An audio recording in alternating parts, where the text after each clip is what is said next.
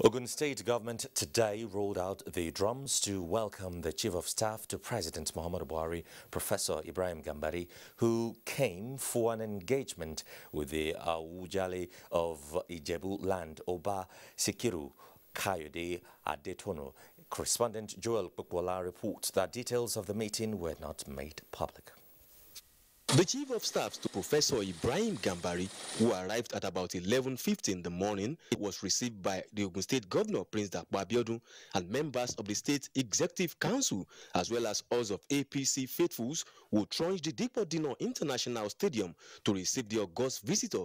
Despite the heavy rain, the enthusiastic party faithfuls were eager to catch a glimpse of the visitor. Professor Ibrahim Gambari, in company of the State Governor Prince Dapo Abiodun and other members of the State Executive Council, engaged the Awujale of Ijebu land, Oba Sikiru Kayode Adetono, in a closed-door meeting for about 2 hours. Details of their discussion was not made public, but it is believed that issues bordering on the development of the country was discussed.